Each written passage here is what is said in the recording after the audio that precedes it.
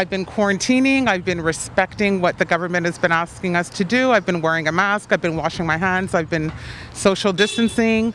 I've been passing by my mom's house and talking to her from a third floor balcony, keeping her home safe as well. I think for the most part people are being respectful, but at the same time, once they started, lifting up that we can go out and start socializing this past weekend in smaller groups, I think it's a little too soon. But as long as the religious places are closed, like, churches, synagogues, temples, and the casinos, I don't think we're really going to be free nilly as people are hoping.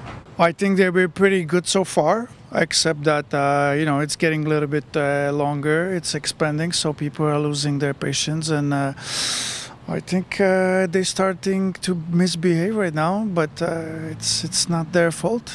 Well, yeah, I've been going out every day, but I go by myself. If I have to do jogging, I do it by myself. I try not to be in people's way. I try not to talk to many people, but I think I've been pretty good, yes. I think we are doing the best we can with the circumstances we're being given. I think it's been hard for everyone to kind of follow the strict rules, but I think as time goes on, we're just going to have to learn to adapt. How we're doing in general, better than Toronto.